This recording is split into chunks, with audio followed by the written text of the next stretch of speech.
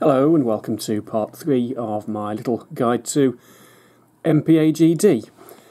In this video we're going to be introducing some animation to the sprites, just something basic to show you how it's done, and we'll also be using the shrapnel engine for some explosions.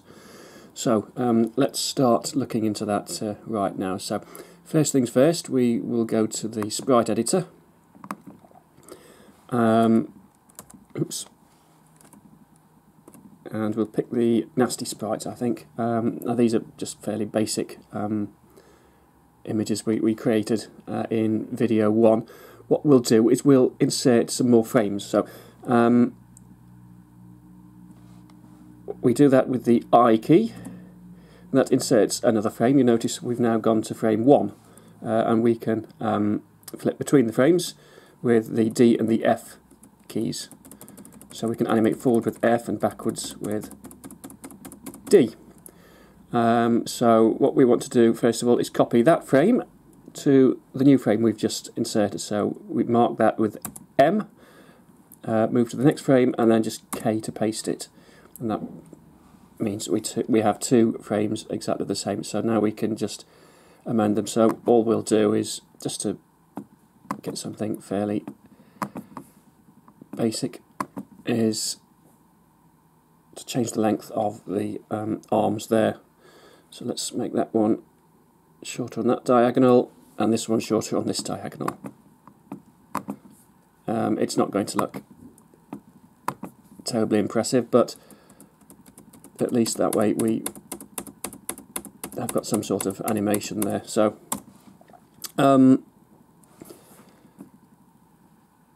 so now we have that sprite animated. We go to the event and we take a look at the code for that, which I think was sprite type 2, wasn't it, for the nasties?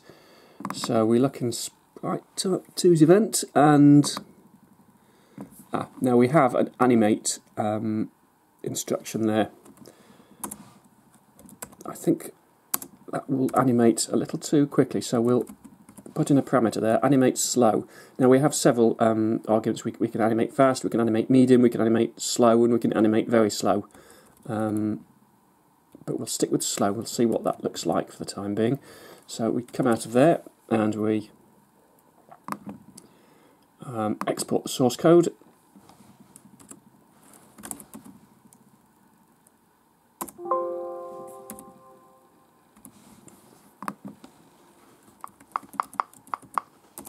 And then we load the binary we've just created into address 24576. And then we run it.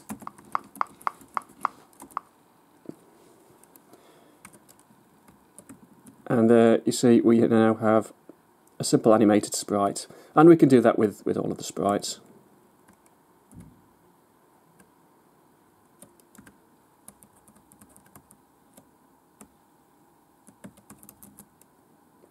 Okay, you'll notice that when we shoot the sprites they don't do anything, they just disappear at the moment. So let's get some explosions in for those next. So we come out of that.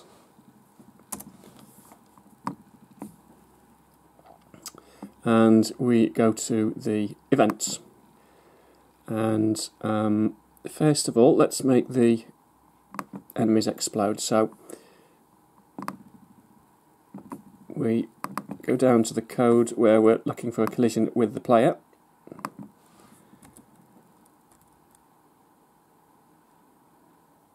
And okay, just after that we have the code for the collision with a bullet. Now what it does here is when it hits a bullet, it removes the sprite, it removes the bullet sprite, adds one to the score, and then shows it. Well, let's increase the score to 50 instead of 1, which is far more reasonable. And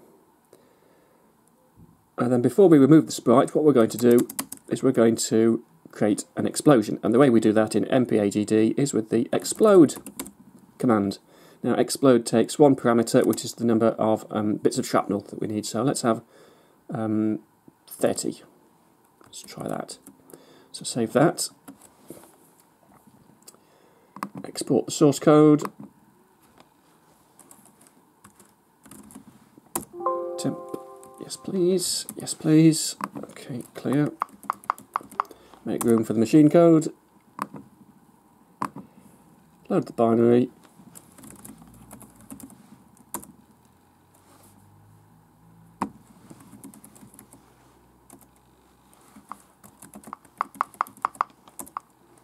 And run the game. And now when we shoot the alien, bang! He explodes. So, that's working. Now, what we need to do is get the player to explode when he dies, so that's a little bit more complicated. So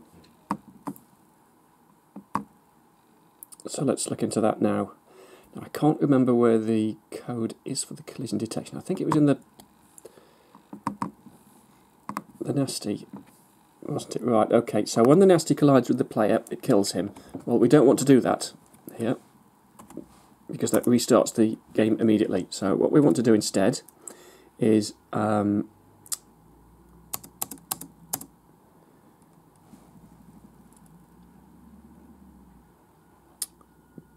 have an explosion.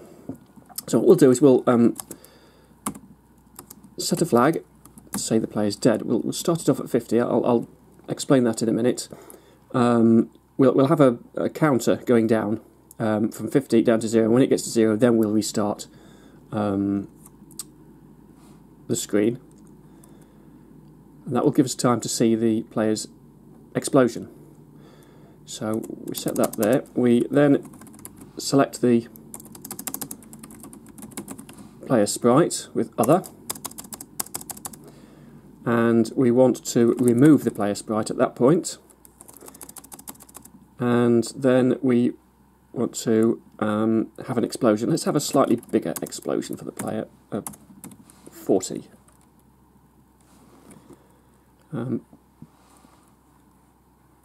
So that should remove the player sprite, cause an explosion, and then set this variable k to 50, which is our counter.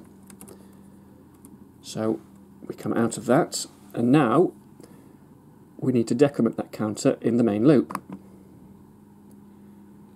So we go to the main loop, and we check if k has been set.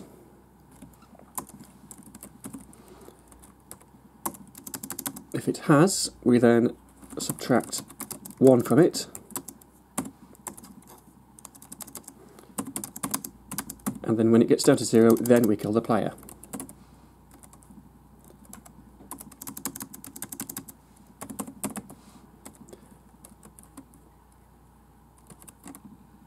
So that's that written. The only thing left for us to do now is to go into the restart screen event and make sure k starts off at 0. Okay, so now if we export the source code,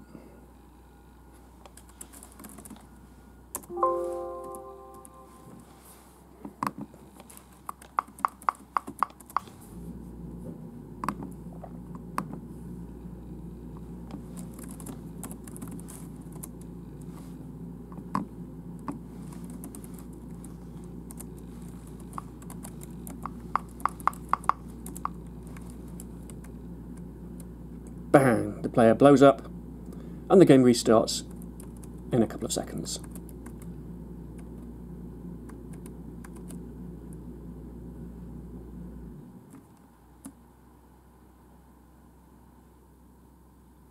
Okay,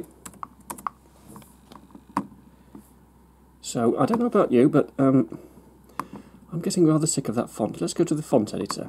You'll notice we have a choice of default fonts we could select, so we'll go for one of those instead of drawing a new one, because that's very time consuming.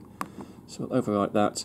The font we were using, by the way, was the default for the Amstrad CPC, which is only 4 pixels or 5 pixels wide for each character, which makes it look a bit thin on the spectrum. So let's go with that bolder font. While we're at it, let's have a look at the intro menu and spruce that up a bit. We've got a clear screen in here, and then we've got the bit that displays the menu in this loop. So what we need to do, I think, is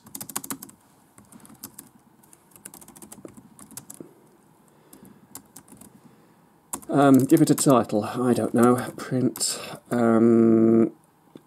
Cosmic Calamity or something. I don't know. That's 15 characters. So that's an odd number, so let's make it 16. Which means to get that in the middle of the screen, we want to put that at 3.8. One other thing we can do that MPAGD is very good at is double height text. We have two print modes in MPAGD, print mode 0, which is standard text, and print mode 1, which is double height text. So let's just do that. Have the title in double height text. Let's set the background colour to black, the ink to cyan, and the border to blue while we're at it. So let's export the source code.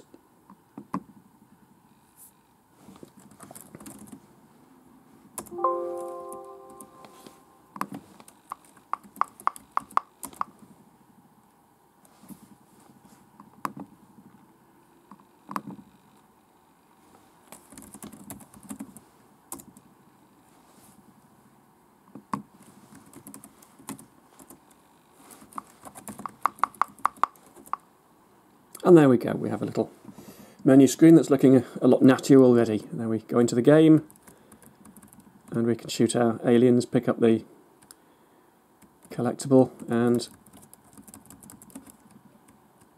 yeah, it's already looking better. So that just about wraps it up for part 3.